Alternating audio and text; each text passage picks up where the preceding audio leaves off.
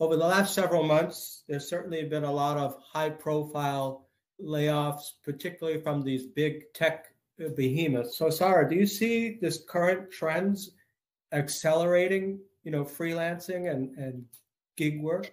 I think right now, it's not just the US economy. I think it's the global economy. It's bracing for impact. I mean, we had this banking crisis happen. So people are like, oh God, is this 2008? Like that's given more anxiety. And it's like it's self-fulfilling prophecy. You don't want this to happen if you keep thinking of it. So I'll be positive today, but a lot of these people that are experiencing the layoffs, especially if they're maybe in non-tech roles, they have skills, right? The hard skills, the soft skills, those are transferable. It's not all negative. There's still industries that are always hiring, whether it be full-time roles, part-time roles, the gig roles and the freelancing. But I think my comments kind of piggyback on the last question. How do you distinguish yourself? What makes you so special? Talking to people about what you did and how those actions made an impact. The impact part of is the storytelling. And that's where, even if you're an accountant, I'm just making this up, you can be a storyteller. You can make numbers fun. I'm an economist. I love economics, but partly probably because I put the passion in it. It's about how you tell your story.